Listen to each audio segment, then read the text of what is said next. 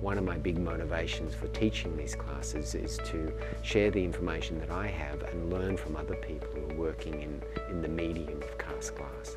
I think it's a very exciting medium for contemporary art, and I'd love to see more work done in this area. While I was an undergraduate student, I received a scholarship to go to the Pilchuck Glass School. And one of the classes was with Stanislav Lubinsky and Jaroslava Brechtova, who are two of the iconic leaders in cast glass. And I was really overwhelmed with the potential of this material as a sculptural medium.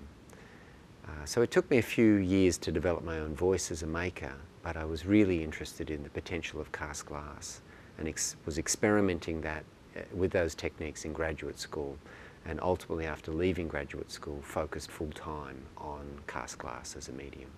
Other casting materials have a great ability to occupy space, but glass has the unique ability to let light through it and illuminate space and illuminate the object. And I find just those properties very intriguing and engaging. Casting is really attracting a lot of attention. All my classes are full when I teach these short courses. People are really interested in cast glass techniques and also cold working, how to shape and manipulate the glass once it's out of the kiln. Students come from a range of different backgrounds, so it's really important to be able to adjust the class to meet their needs. And so we want to challenge them, but at the same time bring them along so they can understand the information.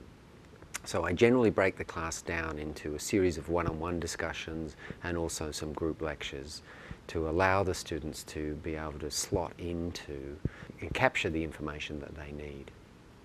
They learn that additive process of cast glass, but then they also learn the subtractive process of carving and shaping glass.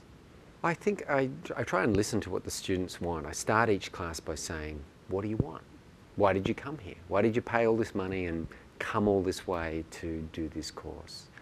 And I do that as a way of trying to understand their expectation and what they want out of this program. So I learn a lot by watching the students think through their own questions about their work. And I've actually, whether it's technically or conceptually, that someone will offer an insight through a discussion or through something that they attempt in the studio, I'll see a new possibility. So I learn often as much as I give. Yeah, it's wonderful to watch the student take what you can offer and then apply it to their own ideas and really experiment, subvert, and develop their own voice as a maker. You've got to love your work. If you don't love your work, then you wouldn't do it. It's a 7-day-a-week concern because I love what I do.